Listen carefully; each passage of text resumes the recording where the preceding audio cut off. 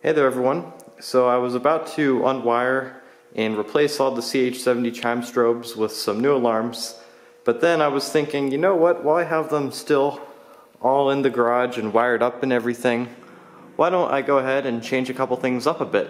So you'll see that there's a couple differences with the tone and the appearance and the pitch. So we'll go ahead and hex wrench activate it today, kind of like a fire drill. So we'll just lift this and open it up, which will set off the alarm.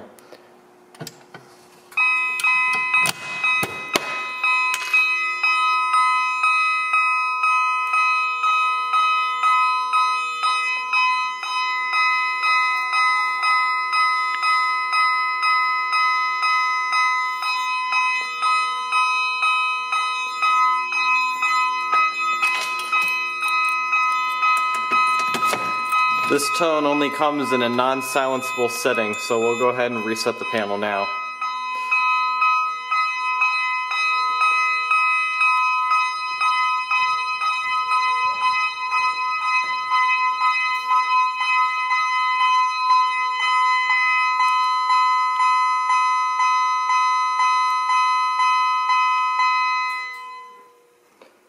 And there we have it. All right. I'm gonna go and replace the Wheelock CH70s with some new alarms. Have a great day, everyone.